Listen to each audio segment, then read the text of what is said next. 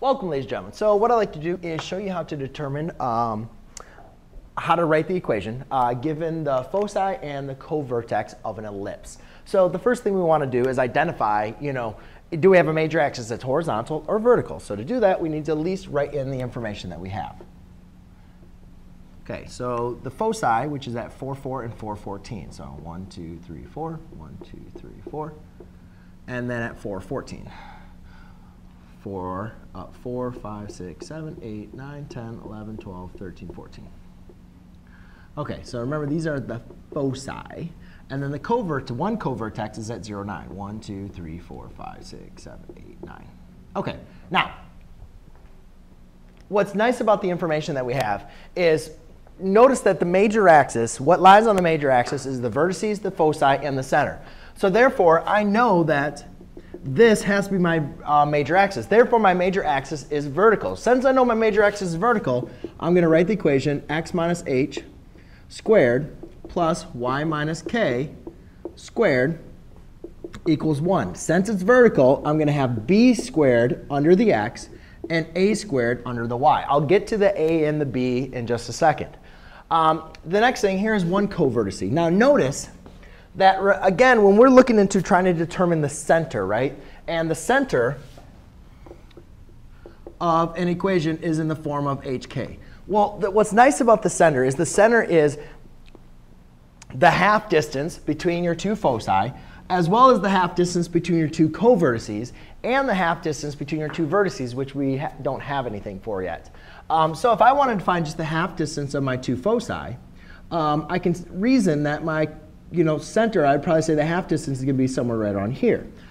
Now, since the co-vertex is 1, 2, 3, 4 units away from the center, or at least the major axis, it has to be 4 units to the other side. 1, 2, 3, 4 on the other side. All right. The next thing to also understand is that this is what we call the minor axis. And the minor axis and the major axis have to be perpendicular to each other. Now, let's get into some fun stuff. The distance from the center to our co-vertex is what we call, which we give the value of b. The distance from the center to the foci, or one of the focuses, is going to be c. So we don't have c in the equation, but we're going to need to know c to help us figure out what a is. The center, we did determine, is going to be at 4, 9. So I'll say center is at 4, 9. That's the x and the y coordinate for my center. The value of b, the distance from the center to one of my co-vertexes, is going to be 4. So, I'm sorry, let's write out r. So I can say b is equal to 4, and a is going to be equal to the distance from my center to my vertice, which I don't have. However, there is a relationship of a, b, and c. So we have c squared is equal to a squared a squared minus b squared.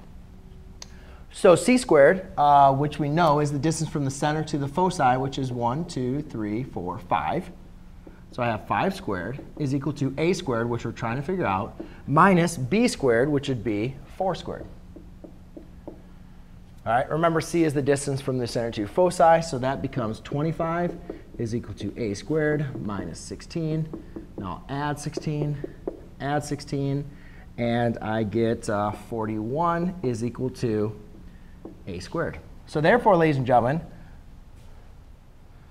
a would be the square root of 41. So we know b squared is equal to 16, and a squared is equal to 41. So now we know what a squared is, b squared is, and our h and our k, which is our center, we can now write the equation, which would be x minus 4 divided by 16 plus y minus 9. Oh, I'm sorry, these are all squared, divided by 41 equals 1. So there you go, ladies and gentlemen. That is how you write the equation of ellipse given your foci and a co-vertex. Thanks.